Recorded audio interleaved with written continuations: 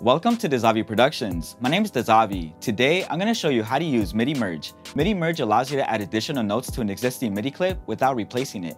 Without further ado, let's get to it.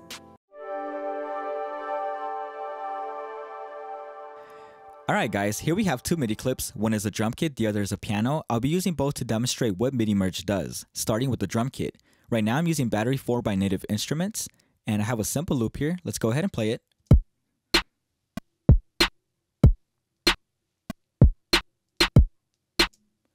Now let's say that we want to add a hi-hat to this. If we try to record it, ProTools will automatically replace this MIDI clip with a new one, just as so. I'm going to press record.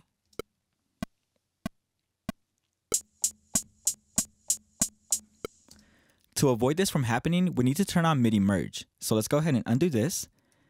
And in your transport at the top right corner, if you can't see your MIDI controls, go ahead and right click this here and make sure that it is turned on.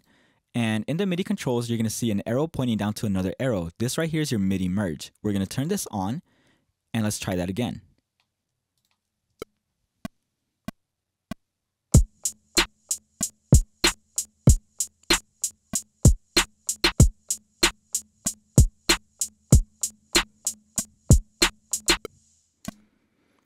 And that allows us to add more notes to an existing MIDI clip. Let's go ahead and play that back.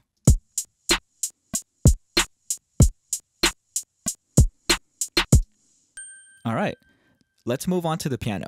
I'm going to mute the drums, record enable the piano, unmute it, and for this I'm using Addictive keys, and let's take a listen.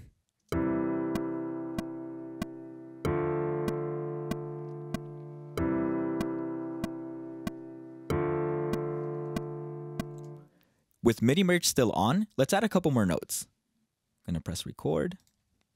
Okay.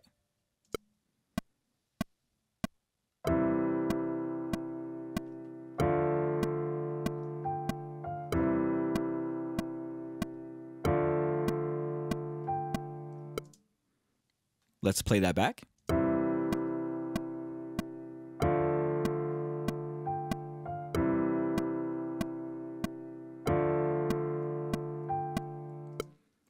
And this is how you add additional notes to an existing MIDI clip using Midi Merge. Thank you for watching. If you found this video helpful, subscribe, like, and comment, and help us reach others interested in music production. I do music production tutorials using ProTools and Ableton, as well as review and demo music production equipment. Once again, thank you for watching, and I'll see you at the next session.